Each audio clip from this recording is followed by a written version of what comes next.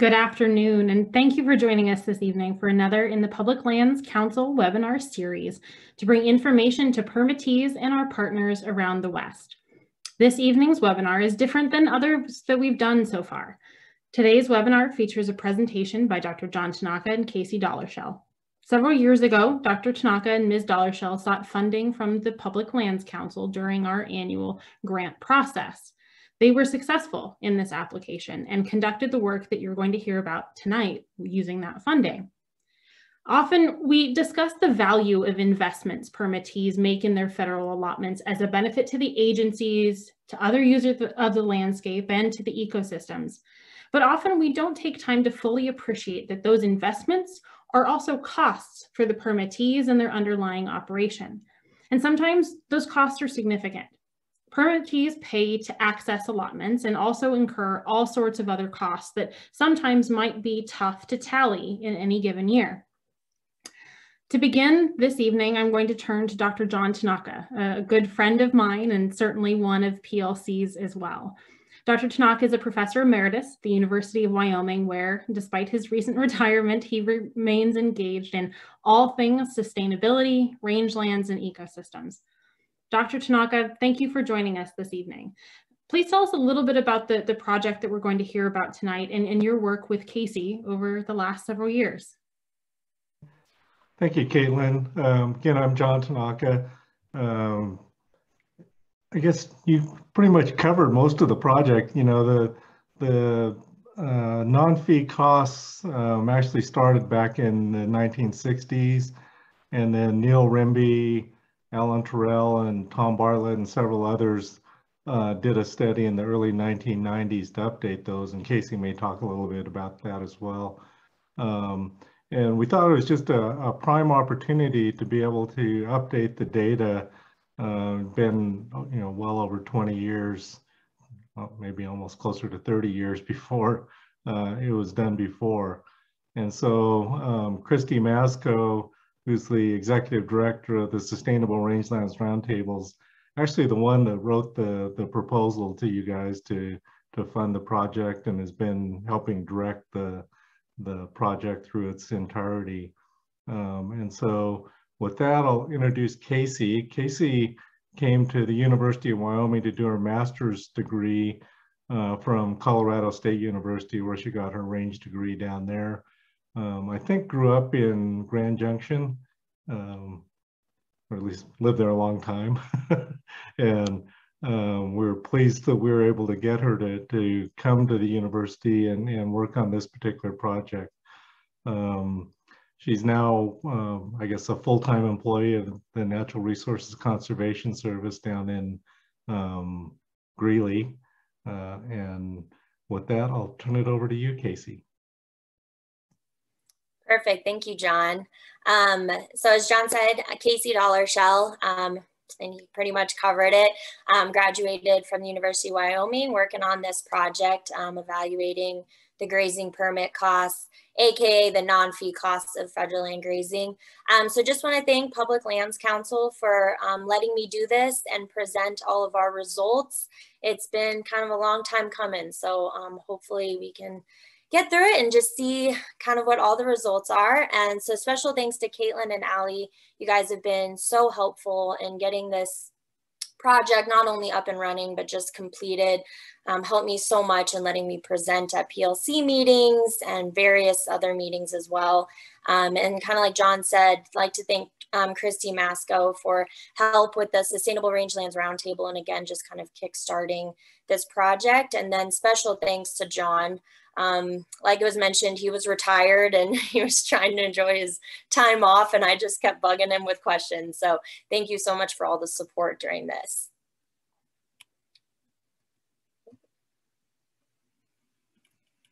Sorry, I can't get the... So kind of how this structure of this is going to go is I'm going to give a brief history on kind of, you know, where this project started, and Caitlin did touch a little bit on this as well, where it started, and then how our project came to be. And then I will go into, you know, what we wanted to get done with this project. And then I am going to go through the methods, kind of how we got there, because it's important to just kind of know how we got to these numbers and what exactly they were. And then of course we'll share the results. And then do want to leave plenty of time at the end for some discussion and any questions. So if anybody has any questions, I believe Caitlin's going to be, or Allie's going to be monitoring the chat. So if you have a question, just feel free to put it in there or hold it until the end, and we'll definitely get there at the end. Like I said, want to leave plenty of time for that. So brief history. So this all kind of started in the mid 60s, where there'd been talk about all of these non-fee costs. And when I say non-fee costs, I mean any costs associated with livestock grazing that isn't that federal grazing fee itself. And so they just kind of had a goal of finding out what exactly these costs are, you know, all of those costs associated with grazing that isn't that grazing fee. So they came up with the 14 categories that we still consider to be non-fee costs today.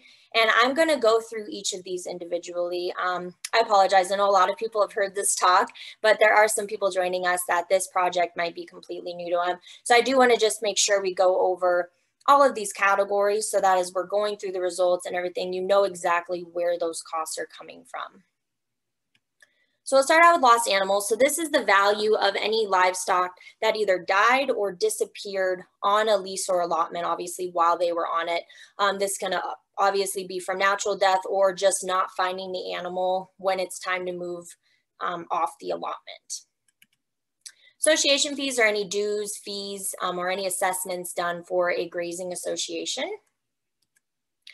Vet bills, so this is any vet and medicine expenses for either a sick or injured animal while they were on a lease or allotment. So, you know, any of the bills, materials, medicine, anything like that, we do want to account for that in these costs. So moving livestock, so this is any either vehicle expenses or labor. For the vehicle, we tend to stick more towards the gas used, and then labor, obviously the hourly wage that you pay. And this is for any expenses to move the livestock either on or off the allotment. And this can include any hired trucking. So it's just getting those animals to the allotment and then back off again.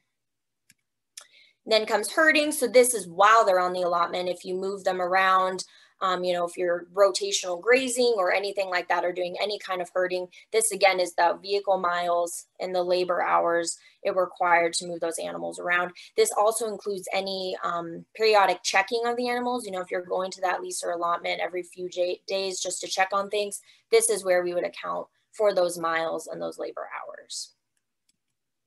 Salt and feed, so this is any of the salt, feed, supplements, minerals given to the animals while they are on a lease or allotment.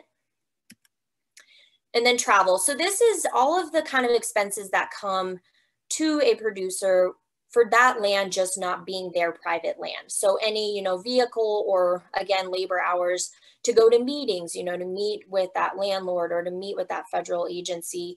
And this is a little bit more towards the federal side, but it can happen on private leases as well.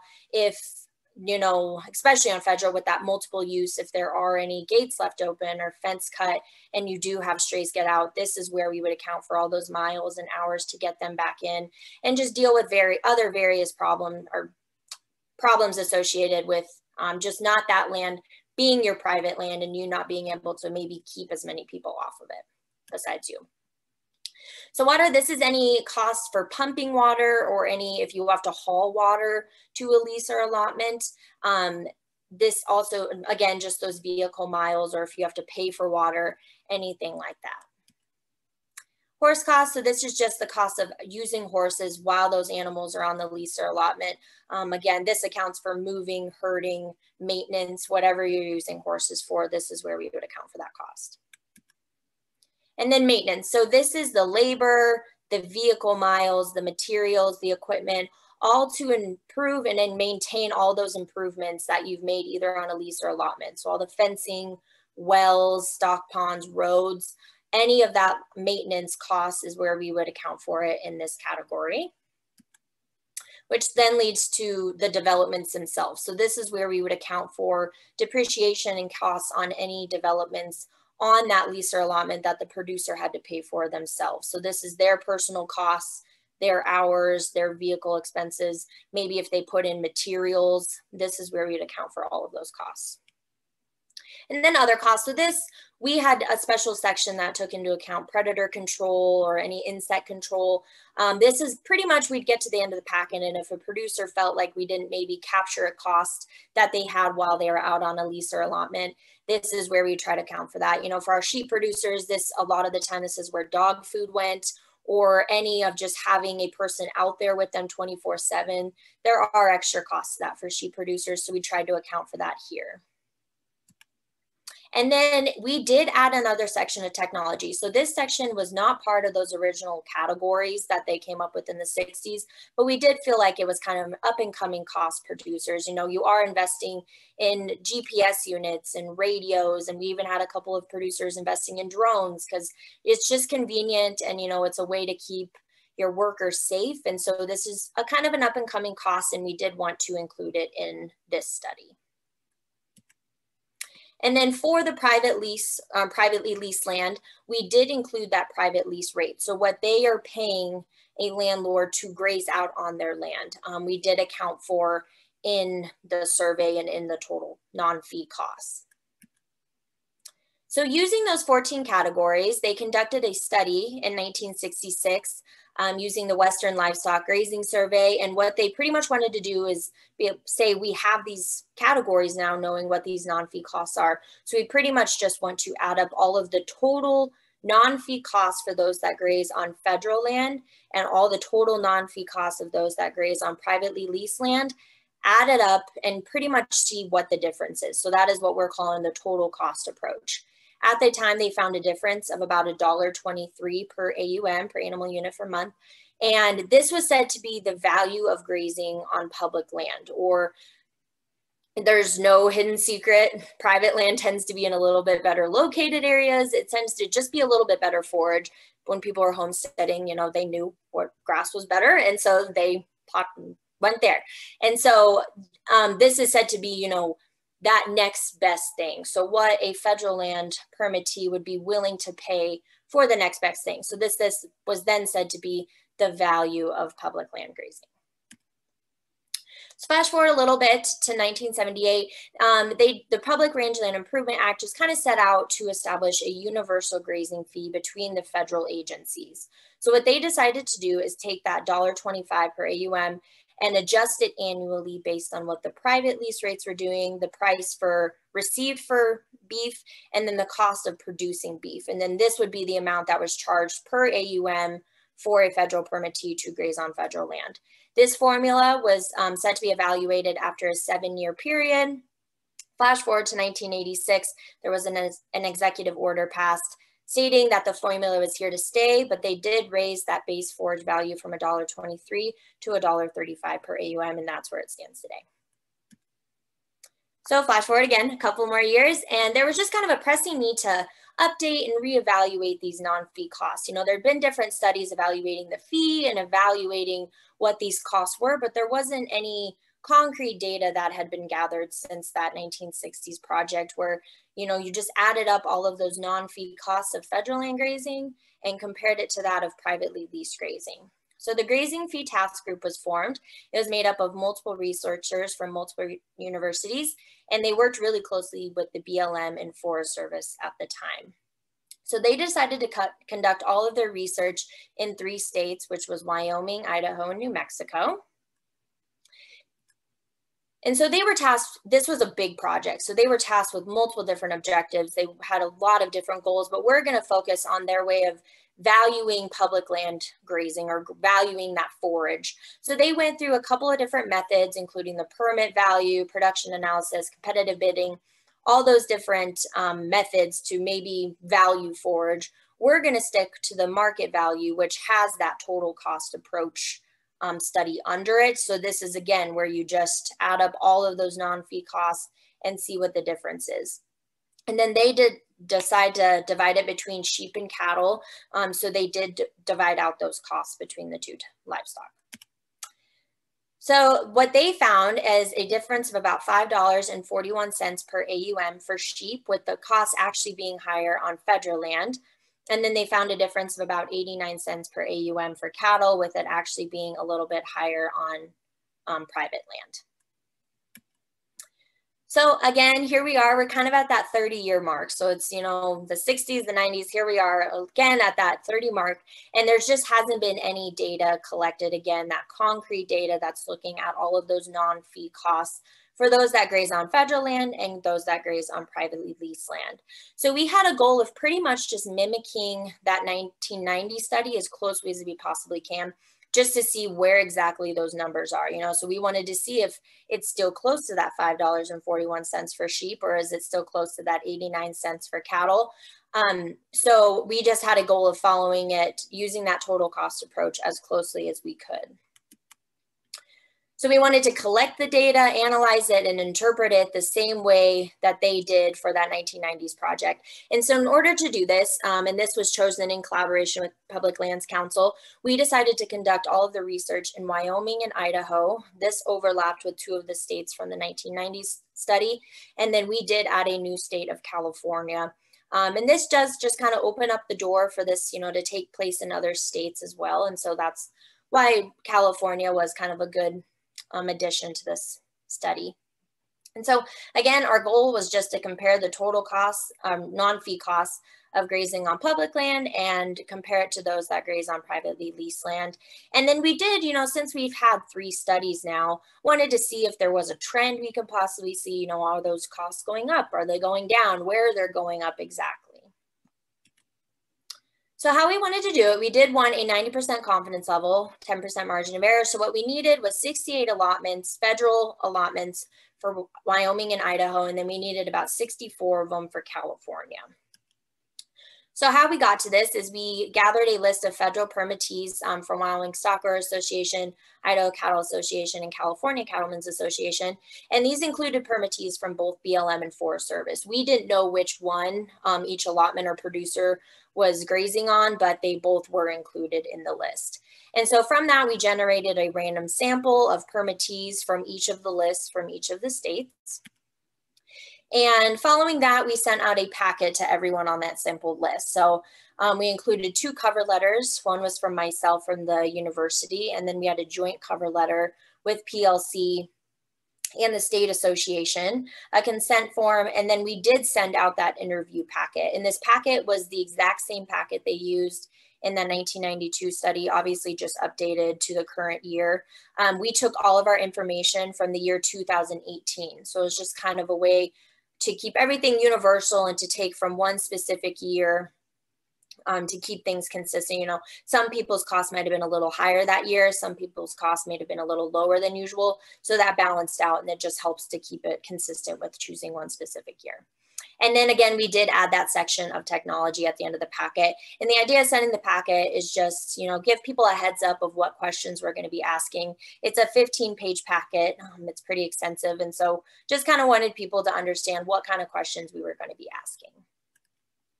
So after that packet was sent up, I did send out a few follow-up calls where it was possible, where I had phone numbers.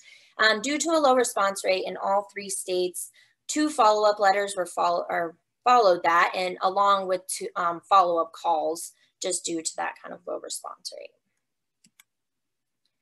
So for the state of Idaho, we were able to reach our desired sample size after that first sample.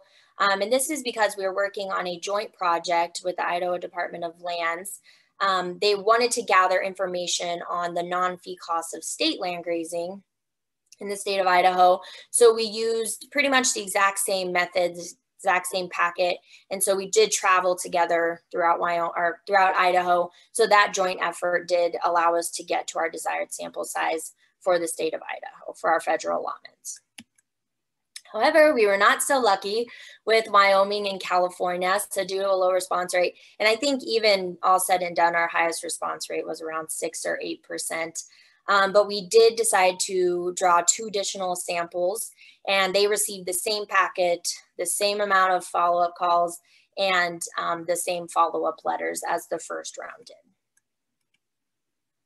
So for private leases, so we did want to gather as many private leases as we can, you know, just the highest number is just easier to compare to those federal allotments. It is a smaller population. So just in general, there aren't as many private leases out there as there are federal permits, but we wanted to get as high a number as we can. In the 1990 study, they did go through the National Agriculture Statistics Service. We were not able to do that. They did provide them a list, but due to confidentiality, we were not able to go that route to obtain a list of private leases. And they also went through, you know, extension agencies, associations, state associations. But again, just due to that confidentiality, we were not able to obtain any names or any private leases. So we ended up having to overlap a little bit in the fact that if a federal permittee also had a private lease, we would have them fill out the packet for that private lease as well. We also tried to put his announcements in as many places as we could. Public Lands Council, Wyoming Stock Growers Association, and California Cattlemen's Association were extremely helpful in letting us put announcements out there to try to get anybody who did have a private lease to maybe fill out our packet for us. So after that, after a producer contacted me saying that they wanted to participate in the study, we did try to set up an in-person interview. This is what they did in the 90s as well.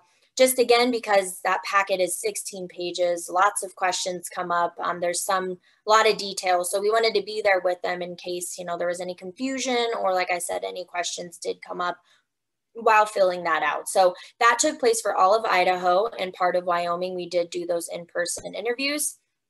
Then 2020 hit. And as we all know, COVID-19 kind of put a dent in everybody's plans. So of course there were travel restrictions put on us by the University of Wyoming and the world pretty much. And so that was after our first round of packets was sent out to California. So we were able to get half of Wyoming in-person interviews, but all of California was looking like it was all going to have to take place not in person. So for the remaining packets that were completed, they were either filled out over a phone interview, you know, where the producer had the packet in front of them. I had a packet and I was just kind of copying down what they said. Or I did give them the option to fill the packet out on their own time and send it back to me. When this was the case, I did try to keep pretty close contact, again, just in case any questions came up. And then when I did receive the packet back, you know, if I needed any clarification or if something didn't quite look right, it was really nice to be able to call that producer and just get the answers and get some clarification on parts of the packet. So what we ended up doing at the end is we took all those total costs, kind of the same way they did in the 60s and the 90s, added up all of those non-fee costs for those that graze on federal land and also those that graze on privately leased land. And we added it on, ended up being a total cost per AUM. So, you know, you'd get that total cost and then you just divide it out by how many AUMs were in that allotment. And we did also break that down, those costs down into all those categories, you know, so you have your total cost and then all of those separate categories in that price per AUM. So you could kind of see, you know, what categories were a little bit higher, which ones were a little low and things like that. They also did that in the 1990s project. So now we'll get on to our results and then end with a little discussion, obviously. And so I'm going to cover kind of our total numbers, you know, where we ended up with all of our allotments and our private leases and whatnot. And then I'm going to go into our total numbers for private and public, so that federal land and the privately leased land. And then they did do this in the 90s as well, where they did do those total cost comparisons between BLM and Forest Service land, just to kind of see what the difference was between the two agencies, because the total costs, obviously for the public, for the federal, were those two agencies combined. So we didn't break it out between BLM and Forest Service and then compare it to private. We just totaled all federal land grazing up. And then we will break it down and give totals for by allotment size. So we split it up medium, or small, medium, large. Like I said, they did that in the 90s as well. And you'll be able to see that. I'll put those numbers up side by side. And then I do want to go over some additional considerations. We tried our best to quantify all of these costs and to find a category for all these costs, but there were some costs that we just couldn't quantify, but they still do add a level of cost or stress for the producer. And so I want those to be taken into consideration too here at the end. So pretty much where we ended up is we had about 69 federal allotments for the state of Wyoming with 14 private leases. And then Idaho, we ended up with about 89 allotments with 18 private leases. California, we ended up with about 49 allotments and 16 private leases. And then as you can see here, it is broken up by BLM, Forest Service, private, and then how many producers. So if a producer had more than one allotment, we did split those costs up into multiple allotments, just because we all know allotments can cost, can be very different in cost, you know, depending on location, things like that. And it was on a per allotment basis. So we weren't going off producers as a whole, we were going off those individual allotments. And so before we start getting into the totals, I just wanted to go through those 14 categories and kind of explain, you know, where there are areas that they can be higher on, potentially be higher on federal land and potentially higher on private land. We weren't able to do a official statistical analysis that says, you know, there is a statistical difference in this category between private and federal land. We're in the works of hopefully getting that completed, but for right now, we're just giving total numbers. And obviously you can kind of take those and interpret how you will, but we weren't able to actually, you know, tell you for sure that there is a statistical analysis. So you kind of just get the view of the outside looking in. We aren't really able to give you a view of what's actually going on. But I do want to go through each of these categories because it can be interesting on, you know, some can be higher than others as far as on federal or private. So for lost animals, it can be high on both private and federal. It does have the potential to be a little bit higher on federal land just due to the fact that usually those allotments are located away from ranch headquarters. So you're not always able to spend the time to go and check on the animals. They also can be, especially for Forest Service, on a little bit steeper terrain, rougher, things like that. So you just naturally can maybe have a few that die, or you just never find them when it's time to move them off. Vet bills, this is pretty much can be the same for private and federal. Again, it could potentially be higher on federal just in the fact that you are rougher terrain, you are farther away, you're not checking on them as much, but you still have the same chance of having a sick or injured animal on private lease. Moving and herding, again, just a little bit higher potential to be, or higher on federal land just due to the fact that it is located sometimes away from ranch headquarters. So you do have to spend a little bit more time and mileage to get up there. Private leases, they might not be near your headquarters, but they tend to be, you know, where most people are located, as to where federal land can sometimes be located farther away. And again, with that travel, that's what that miscellaneous and mileage is. This again can be pretty similar for the two, just because you're meeting with either your landlord or the federal personnel to discuss things, and those are those hours and those miles put into that, or any of the paperwork associated, since both of them are obtaining costs that just because it's not their private land. Salt and feed, again, can be pretty similar between the two. It just, that mostly is dependent on how many animals you have, or if you are doing any type of herding around there. And then water, so again, can kind of, it just depends on if you have a water development on your private lease or federal allotment. The only difference here is on federal land, they are in charge most of the time of those developments and of maintaining those developments. Sometimes on private leases, the rate is a little higher because the landlord will develop and take care of all of those developments. So not a lot of fence maintenance sometimes, or water, things like that, as to where on federal land, permittees are in charge of all of those, including labor, materials, things like that. And so that's kind of the same thing with those developments themselves. Most of the time, and not all private leases or private landlords will take those costs on for themselves. And then other costs, kind of like what I talked about before, there is a potential to have a little bit more predator control on federal allotments, again, just because they can be located in a little bit more remote areas, things like that. But for, especially like I was saying, for our sheep producers, you do have somebody out there with them most of the time. That are not as common on the private leases. They were a little bit more common on the federal allotments. So those costs did raise that category a little bit more. And again, that total labor and total vehicle mileage. So we included those in our maintenance and our moving and herding and things. So for the state of Wyoming, we ended up having a total non-fee cost difference of about $1.59, with this actually being a little bit higher on federal land. So we had a total non-fee cost of about $35.26 per AUM for federal land and $33.66 per AUM for private land for the state of Wyoming. Idaho, we ended up having a total cost for federal land of about $30.34. And then for private, we had a cost of about $36.32 per AUM, with a difference of $5.98 per AUM, with that actually being higher on privately leased land.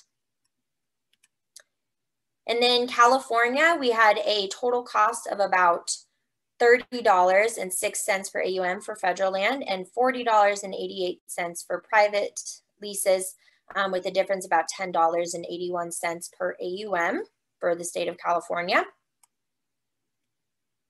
And so here's kind of an overall total. So we took all of the totals for each state individually, and then we did do a 3-state weighted average. So, you know, based on the amount of allotments they had a little bit more weight on that 3-state average, but we came out for federal land at about an average of $31.67 per AUM.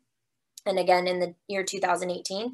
And then for private, we had an average difference of about $35.25 per AUM. And this was a difference of about $3.58 overall between federal land and privately leased land in the year 2018. And so here, again, kind of mentioned, we have 3 studies now, so we decided to kind of do a little side-by-side comparison. So all of these numbers have been updated to match the year 2018. So this is reflecting all of these on the same, you know, scale. And so in that 1966 study, in today's dollars, it was about $9.36 per AUM difference. That 90 study was looking at about $3.30 per AUM difference. And then we're looking at about $3.58 per AUM difference. So as you can see, kind of went up and then down and slightly up again, very slightly. And have to keep in mind the 1960 study did have a little more, couple more samples. They definitely had a higher number, as did the 1990 study. So do have to take that into account, as we didn't have quite as many numbers to compare. So moving on to BLM and Forest Service. And so we'll start with the state of Wyoming. So they ended up having a difference of about $20.28 per AUM between BLM and Forest Service, with costs being higher on Forest Service. And I'll go through these categories again, kind of just to explain where the cost difference can come from, and why it could potentially be higher on that Forest Service. Again, none of this has statistical analysis inside, so this is just kind of from the outside looking in. But those lost animals, Forest Service, kind of like I've mentioned, just tends to be in a little bit rougher terrain, more remote, and large. That's both for BLM and Forest Service, but so, you know, you just have a little higher chance of animal injury, or you're not able to get out there as often and check on them. And also when it comes time to move with those large allotments, especially in forested areas, it's hard to find all the animals. Vet bills, they were pretty much the same. It was a little higher on BLM, but again, just not checking on them maybe as frequently, or rougher terrain can kind of have to do with it. And then moving and herding livestock can potentially be higher in Forest Service, again, just because especially Forest Service can be pretty far from the headquarters. So, you know, you have that extra gas, you have that extra labor to get there. And then again, forested area, it tends to be pretty rough terrain. It can just take longer to get livestock on and off, and also moved around while you're in there. Salt and feed, pretty similar. Again, it just kind of depends on where you're trying to herd, things like that. And then travel was pretty similar for both of them, just in the fact that they're both working with federal agencies for meetings, or travel especially can be higher on federal land for both BLM and Forest Service, just in the fact that, you know, you're dealing with that not being your personal land. They do have to use multiple use, so you have other users on that land as well. Again, there can be gates left open, things like that. And then water. So water was actually usually was higher on BLM and can potentially be higher on BLM, just because a lot of the time Forest Service comes with some kind of water source. You know, there's just a higher chance that there being a creek or a spring or something up there, as to where BLM tends to be on a little, you know, more flat ground and just not having as many creeks and things run through there. So they're usually in charge of water developments and maintaining those water developments. So that always can usually be higher on BLM, not always. And then kind of it goes along with that maintenance, or the horse cost was pretty even. Again, Forest Service, you can just have higher horse costs. With rougher terrain, you might not be able to use, you know, UTVs or anything to get around quite as frequently. Maintenance, again, can kind of be higher on Forest Service, just because, again, they can be farther away, a little rougher terrain to get to fencing, to get to wells or springs. Roads can be a huge cost here. Especially with that multiple use and you have OHVs or whatever going up and down those roads, it can be a huge cost for both BLM and for Forest Service permittees, because they are in charge of all of the maintenance of the roads on that allotment. Same with those development depreciation, or the developments just in general, they are in charge of all of them. So we didn't see a huge difference between BLM and Forest Service, because again, BLM, you're maybe doing a couple more water developments. Forest Service, maybe a little bit more fencing, and it just can be a little more maintenance and things like that on the fencing, and can just take longer because of the rough terrain to get it in there. And those other costs, again, predator control, especially Forest Service, can be located in a little bit more remote areas. So they might be investing more in that predator control. And again, just farther away, you're using more gas, or, you know, if you're paying a herder to be out there 24/7 and they're coming back frequently, or you're running supplies up to them, it can just cost a little bit more. And technology, we didn't see a huge difference, just because usually for both BLM and Forest Service, you're using radios, you're using GPS, things like that. So that's kind of a breakdown of where those costs can be different between BLM and Forest Service. Again, from the outside looking in. And then for the state of Idaho, there was a difference of about $5.81 per AUM, with that actually being higher on BLM. And then for California, we had a difference of about $7.97, with those costs being higher on Forest Service for California. So again, we kind of have those numbers from the 1990 study to compare to this study. Those values, again, were updated to 2018. So as you can see and then we did add private in here, so we could compare BLM to Forest Service to private once again. So you can see in 1990s, it was highest on Forest Service. And that, again, just tends to just be in a little bit rougher terrain, harder to get to, located farther away. And then for ours, it was first higher on Forest Service, and then highest on those private leases between BLM and Forest Service, which is kind of what we saw before. So the 1990s did do an additional breakdown of between allotments, and it's kind of just a way of comparing, you know, in your own class, your own size class. So you're not, you know, compared to an allotment that has a ton of AUMs and you're a pretty small allotment. So in this, we did do for private, for BLM and Forest Service, obviously, regardless of livestock. And I did not mention that earlier. They broke it down between sheep and cattle in the 1990s. We did not, just because we didn't feel that we had enough sheep AUMs or sheep allotments or leases to kind of justify that end of the livestock industry. So we did just end up doing a weighted combination between the two. But they did split out the allotment size. So anything less than 500 AUMs was considered a small allotment size. Medium was from that 500 to 1,000. And then a large was anything over 1,000 AUMs. They did also do an additional kind of XL category where it was anything above 3,000 AUMs. We decided not to do that because I think we only had like 1 or 2 allotments that would have actually been in that category, and they would have just been compared to one another. So what we found is for the highest cost tended to be on the small allotments for everyone but BLM. So for private and Forest Service, those prices were highest on small, and then for BLM, it was on medium. And this just kind of, because you have fixed costs with livestock grazing, no matter, you know, how many AUMs you have fixed labor wages, you have fixed gas prices, you have to invest in the same amount of money into the same equipment to maybe use. You're just spreading that cost out over a fewer amount of AUM. So those small allotments, you have all those fixed costs, you have that equipment, you're just not running as much on it, and it's a pretty small allotment. So obviously your costs are just going to be a little bit higher because you're just not spreading it out as much. So again, we compared that to the 1992 study, and they did find pretty consistently that things were higher on smaller allotments, again, just because you're not spreading that cost out as much. And then for us, we found that with private and the Forest Service. A BLM medium, I think we did have just a couple more medium-sized allotments. So I think that did reflect in this, in the fact that it was just a little bit higher for medium. But again, you still have those fixed costs, and 500 to 1,000 AUMs, you may not be spreading it over quite as much. And we did have a lot of allotments that were in that just above 500 AUM. So you still don't have that many AUMs, but you do have all those fixed costs.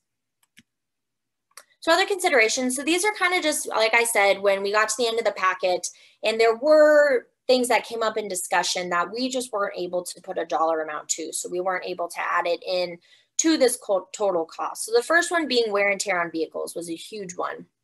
And we could have done, depreciation work and stuff like that, but it's hard to say that you only use that vehicle on either a federal allotment or a private lease. So we couldn't really only put all of those costs into that, one category, that one allotment.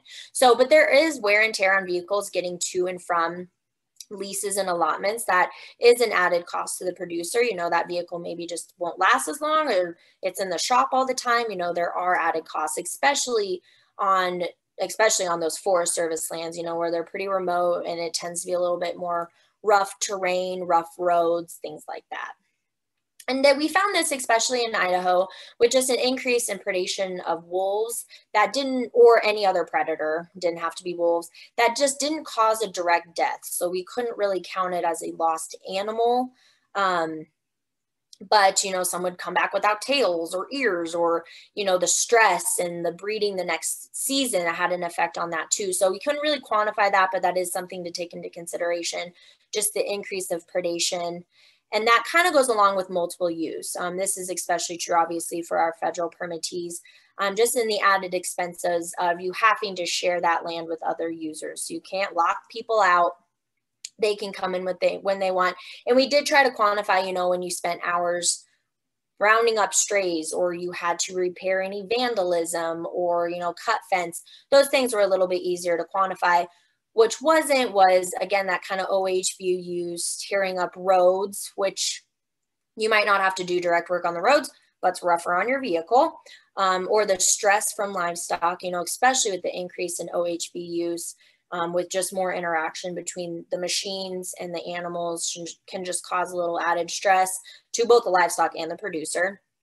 And then again, just those water developments, we could quantify those, but there were a lot of times, where the vandalism was hard to keep up with, or shooting at tanks and maybe not causing a ton of damage, but causing enough that tank's not going to last as long, kind of things like that.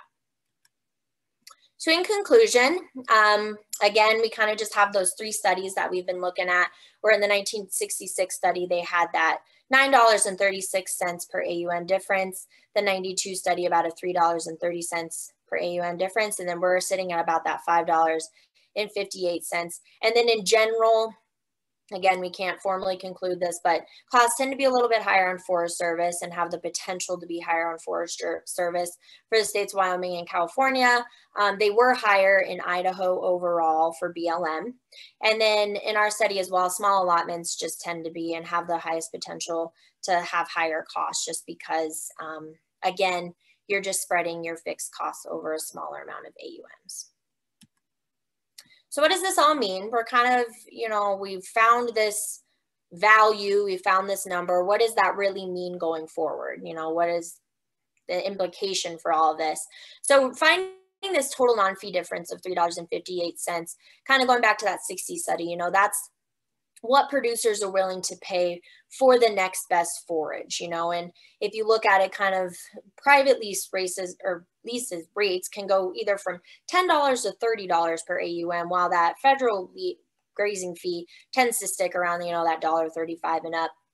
So when you take a look back, that's a pretty big difference. But when you add in all of these non-feed costs, there really is only that difference of $3.58 per AUM. And again, that is higher on private, but that would be the cost that a producer would be willing to pay to graze on that private land.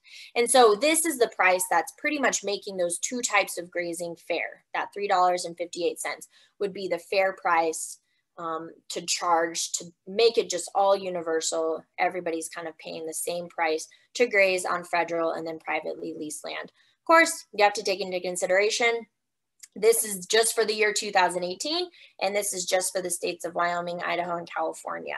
And as we know, especially for the federal grazing fee, that's kind of a nationwide thing. So it does have to be taken into account that this is just for 3 states.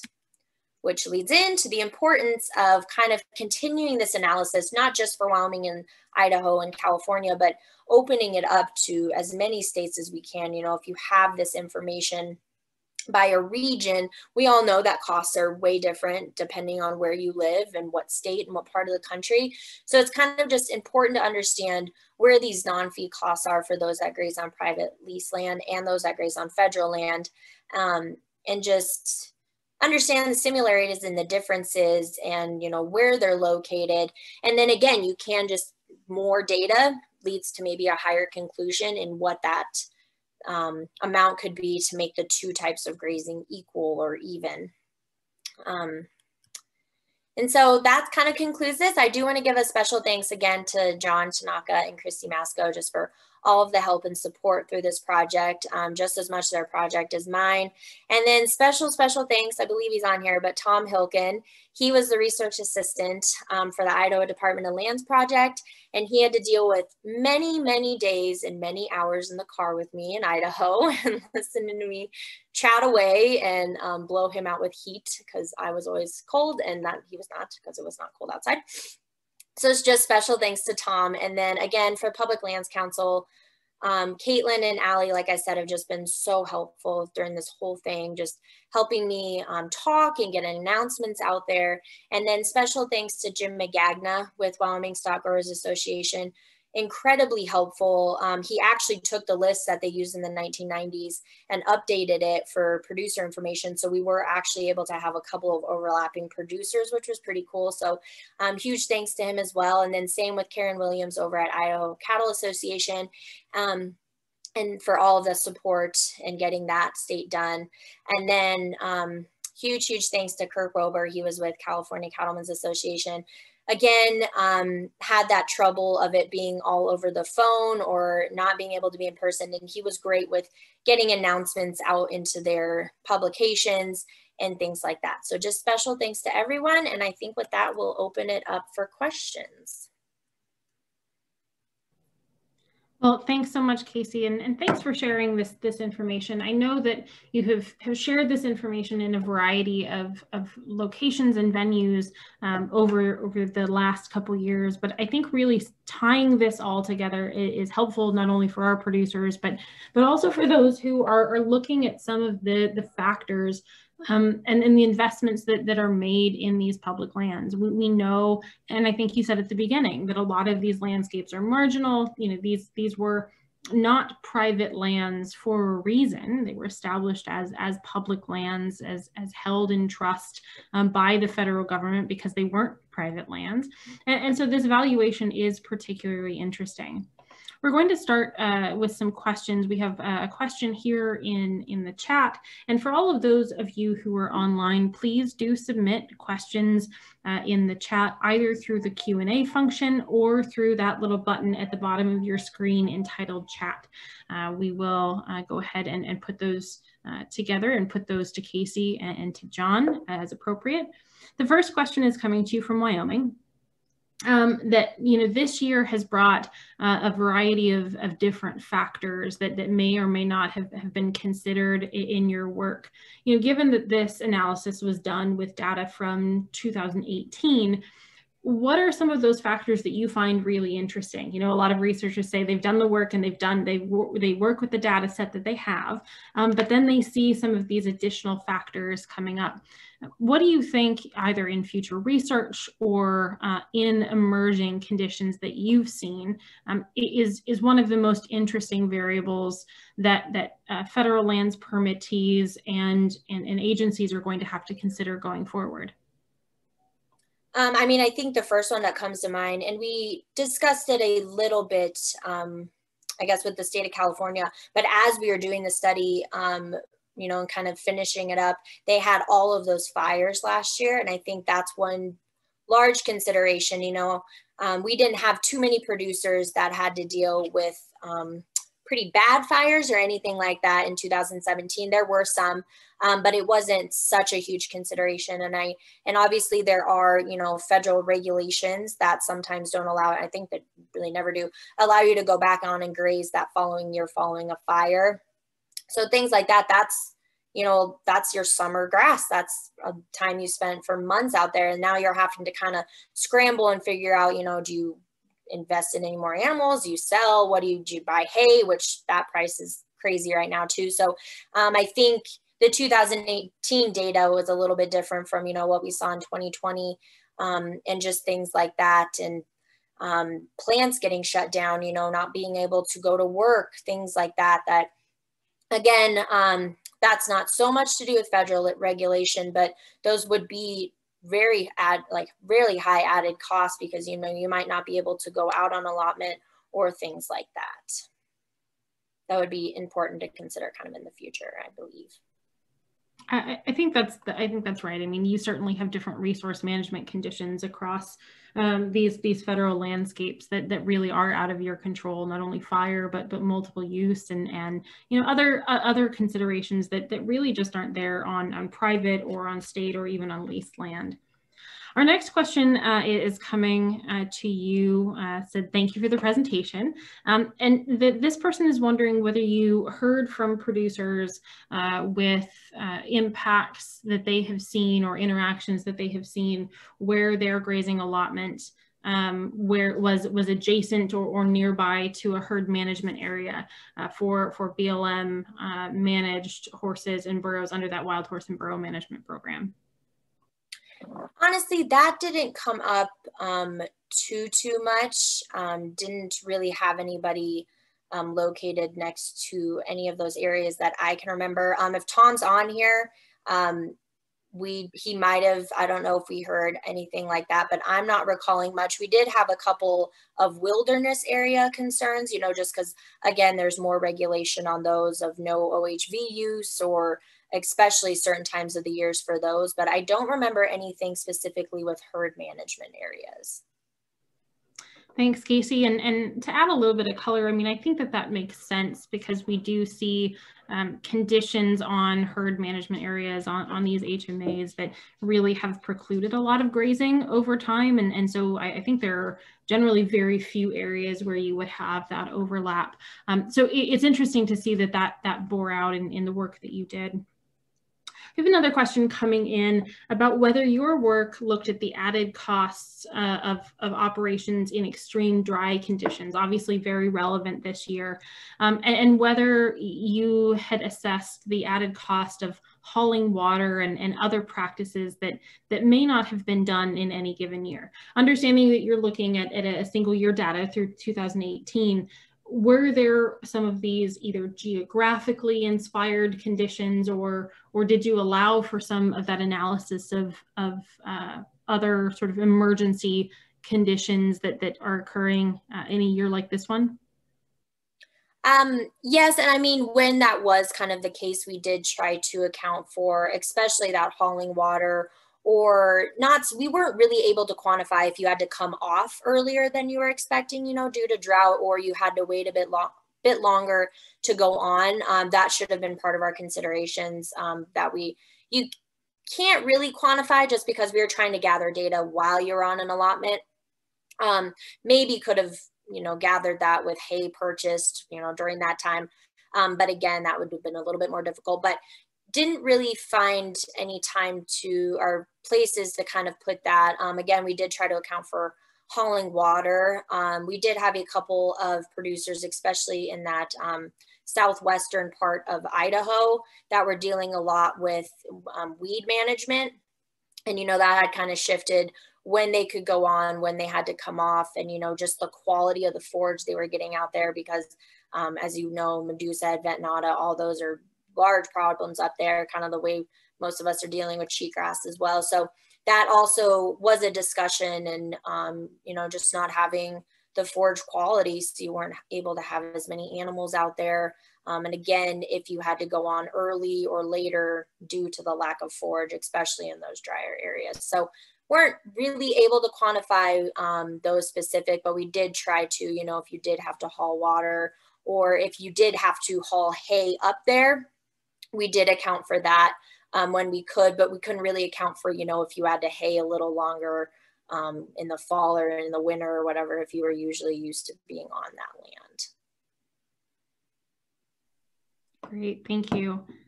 I think we'll give it just another minute for questions coming in, but Kasey, I really appreciate the work that you've done. We do have a couple more questions coming in that we will use to wrap up the evening about whether, the first one is whether your work took into account the increased wildlife number as compared to earlier work. So obviously there are some different wildlife conditions, there are some different external management in some of these areas where wildlife have either been cultivated or fed or reintroduced. Did you see a lot of that impact in your work?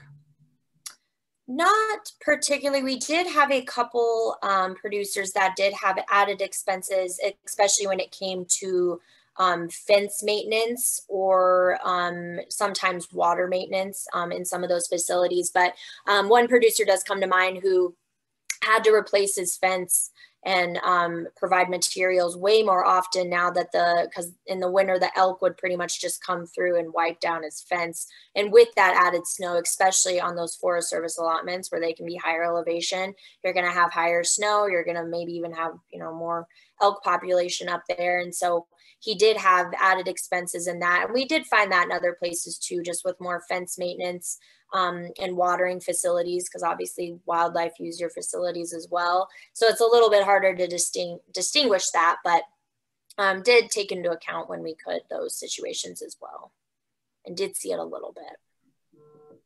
Well, thank you so much, Kasey. And I think we are at the top of the hour here. So we've had a couple other questions come in, but what we'll do is we'll connect those individuals with you after the fact.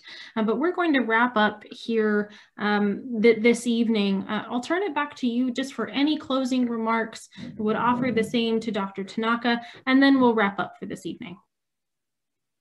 I think I've pretty much covered it, but just want to say thank you again, everybody, for having us and all the continued support. And yes, please, if anybody has any questions, I would be more than happy to answer them, email, phone call, whatever. I do love talking about the project, especially now that I'm working full time. I kind of miss it. So please feel free to send any other questions my way.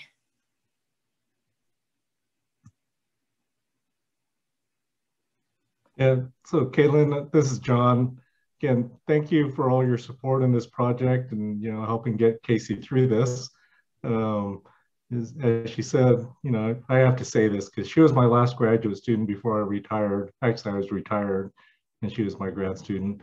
And then my first graduate student from Oregon State University is on the call as well, Amy Stillings. So she's with BLM down in Denver now, I think. So it's been fun. Well, thank you, Dr. Tanaka, for your long history of mentorship and of bringing students through. Nicely done, Kasey, and thanks to all of you for joining us this evening. This video will be available on the Public Lands Council website for later viewing, and we look forward to having you on our next webinar. Thank you so much. Thank you.